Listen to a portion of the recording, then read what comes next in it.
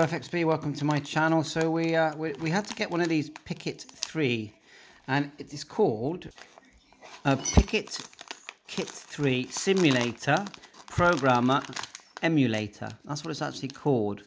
I'll just show you what the listing shows. So let's get it out of the pack, and then I'll tell you why we've purchased it. I'll just show you the listing on Amazon. It was $16.99. So we actually need it for my ATU tuner. This is a budget ATU. It's called the ATU 40, this one, but it will work with the ATU 100 as well. And it actually connects here. So there was a time where the pins weren't soldered like that, just here. But they are now, so we're having to think of a way of connecting it. But anyway, for now, I just wanted to show you the Pickit tuner. Show you what it looks like, how it comes.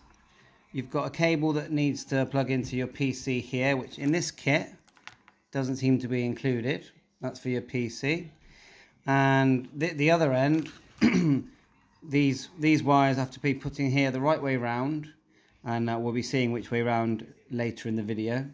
And this so one end will connect here like so.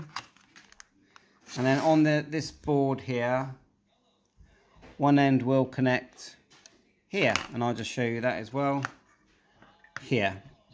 And before you could just plug it in.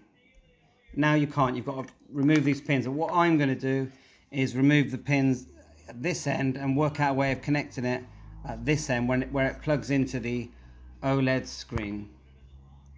So thanks for watching, and just introducing the Pickit Programmer Emulator, and the program that it uses to add the information to the device is called Pickit 3 Programmer, and all the information and links will be in the description of this video. 7.3.